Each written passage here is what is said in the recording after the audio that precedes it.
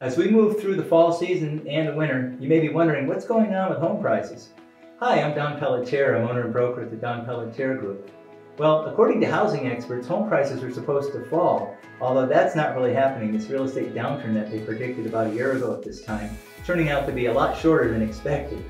But why is this? Well, scarcity is a big reason. High interest rates are keeping homeowners with low mortgage rates staying put in their homes, and some potential buyers have actually given up on their search, waiting for rates to come down a bit. This situation has actually caused overall transactions to decrease pretty much across the whole United States, but prices here are holding due to supply and demand, specifically in our market. New listings of homes for sale are far lower than they were in years past, so there continues to be bidding wars in some markets, with those properties averaging about 3 offers on average. This is really good news for homeowners here locally, as they most likely are going to see a strong return on their investment going forward. As we move into the fall and winter months, where we typically see about a 60-day slowdown, prices are unlikely to fall this year significantly because there are just not enough homes out there for sale to meet the current demand.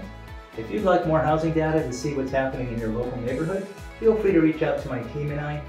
You can call us or text us at 858-336-1114 for the most up-to-date and accurate information.